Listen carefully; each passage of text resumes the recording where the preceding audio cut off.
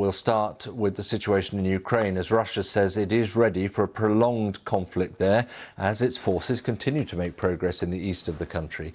The Ukrainian Defense Ministry said the offensive was in its most active phase.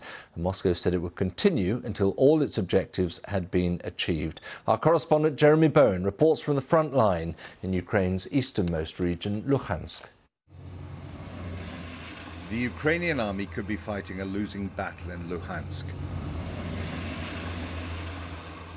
They're committing reserves to the front line. Russian firepower is destroying towns and killing Ukrainian soldiers. One unit went into the line with 240 men and came out with 100 of them killed, wounded and captured. Bakhmut is a town getting slowly eaten by the war. This week it's around 3 miles from the Russians, well within range. Next week it might be much closer. Civilians with somewhere to go have left.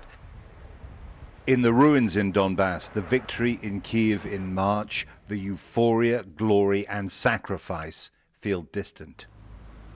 Where's the ceasefire, says Dmitry, even if it costs land? What could it change for me? The main thing is to stay alive. This is just the beginning. Everything is still to come. If we survive, we'll see how it goes. At a safe distance from the front line, civilians were brought to a railway platform for evacuation. Most were too weak and too old to leave before the war swallowed them, and now they're wounded. Lida was rescued from ruined Severodonetsk, almost surrounded by the Russians. Thousands of Ukrainian civilians are still there. The train's been transformed into an ambulance and intensive care unit by MSF, Doctors Without Borders. The intensity of the fighting means the train is running at close to full capacity. The medics work continuous back-to-back trips. Relative safety in Lviv is 20 hours down the track.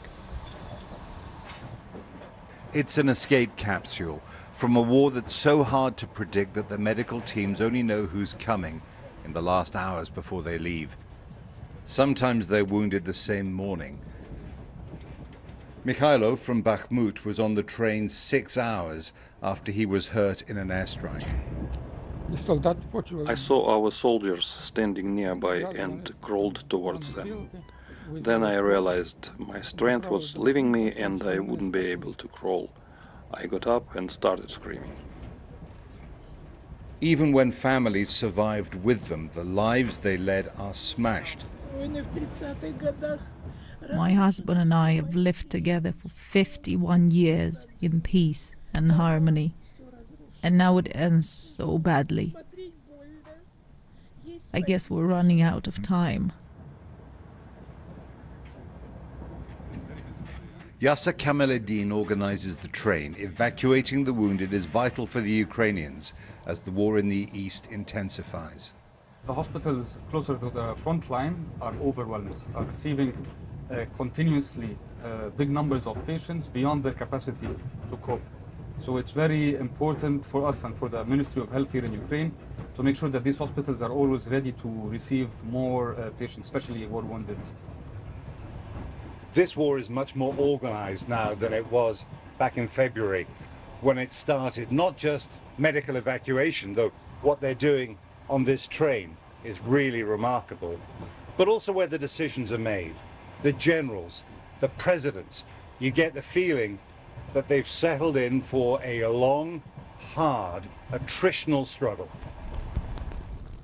The Ukrainians don't talk much about their own casualties, but the graveyards in the east are filling up, and their president says up to 100 soldiers a day could be dying in Donbass. He says only diplomacy can end the war. His allies, led by the US and UK, want to weaken Putin's Russia permanently. Their critics say they'll fight to the last Ukrainian. The currency of war is blood. New graves are ready. As they're filled, more Ukrainians will question the blood price they're paying and ask how much a ceasefire will cost. Jeremy Bone, BBC News, in eastern Ukraine.